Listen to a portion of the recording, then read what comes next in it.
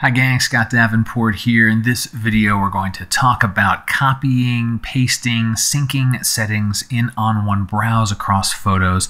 Got some questions about this, a few of them over the past several weeks, and there's some confusion, and rightly so. There are like nuances and differences between these options, so we'll run through them in this video. Real quick, if you're thinking about adding ON1 to your toolkit, check the show notes, offer code down there, save you a little bit of money, gives me a little bit of support, lets me do more videos like this. So let's get into Browse and look at copy, paste, and sync. There's different options to copy, paste, sync settings across photos, and these are workflow speedups, right? We have a photo like this seascape here. I like the settings on it. I would like to take these settings and apply them to this one here. A few different ways to do that. Now, in the lower right corner of Browse, there are these mysterious buttons. Reset all kind of makes sense. Previous, which is what we'll explore first, one would expect, it's like, oh, okay, I was looking at this photo here. I like what I see there. I'd like to apply that over here, so I'll click the previous button. And then you're left with a what just happened moment. This is not what I was expecting to see. Where did all these settings come from? What previous means is take the settings from your previous edit and apply them to the selected photo. And that's much more obvious when you do a right click on a photo. You'll see paste settings from previous edit. It's also up in the menus as well, in the settings area. It's the previous edit. Well, what was my previous edit? It happened to be this photo here.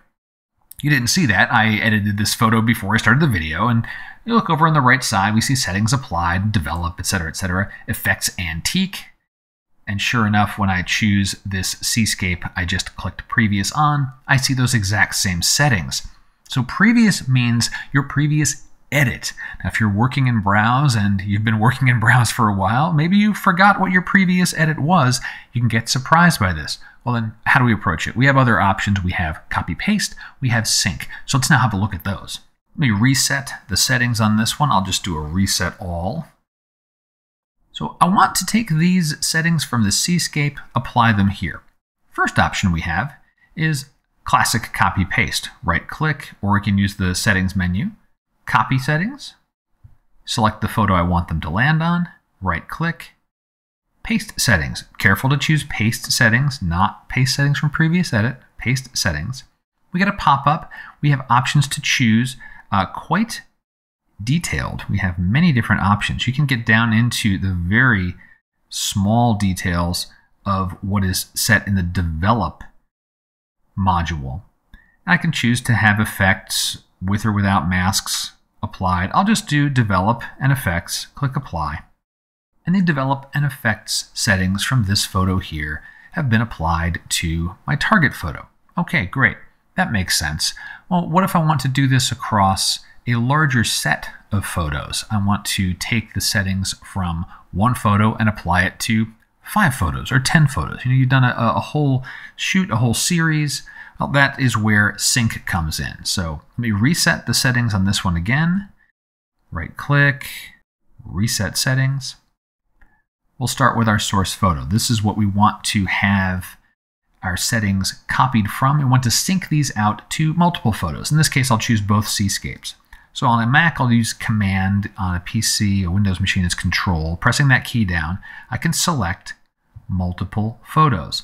Now, one of these photos, this colored border, that is like the super selected photo, the most selected photo. That is the source for your copy paste. And the options we have the sync button way down in the corner of Browse, right down here. I can click sync. We get that pop-up. What would you like to sync? What settings do you want to blast out to these other photos? And I'll do the same thing. I'll just remove the local adjustments, click apply, and we'll see the other 2 photos have changed. Not so pleasing on that right-hand photo, but you get the idea. We're talking about copy-paste, blasting things out. I want to show you one other method to do that, which is using the right-click and a gotcha with that. It's something to be aware of. So I'm going to undo that operation and just click outside here to clear my settings. Now, let's do that sync again using the pop-up menu. I'll choose my source photo, Command or Control, click here and here. And when you're ready to do a sync, you have a couple of options. Right-click, you can sync all the settings. And so when I do that, I don't get the pop-up. It just says, grab everything, blast it across everywhere. That's your most rapid workflow if you are certain everything that you have applied to your source photo wants to be blasted across all of your other photos. So we have that option, undo. The other option, right-click, is what we just saw, sync settings. But here's where I want you to be careful. Notice that I right-clicked on my super selected photo. If I happened to right-click on a different photo in the set, the settings are gone. In this case, that's a good thing. This prevented me from making a mistake. But notice the colored border has changed. My most selected or super selected photo is now different. If I had settings applied to this right-hand photo and then chose sync settings, I would have synchronized the wrong stuff. Let's go ahead and walk through that. Okay, unselect all the things. In here, let's just go pop into edit really quick and do something very obvious. Effects, black and white. Okay, that way we know what that change is. I'll say done. And what were we doing? Selecting this photo as my source. I want to synchronize them out here. If I right-click in the wrong photo or a different photo, it's not the wrong photo, a different photo than I really want, and I say, oh great, let me sync all my settings. Well, what happened?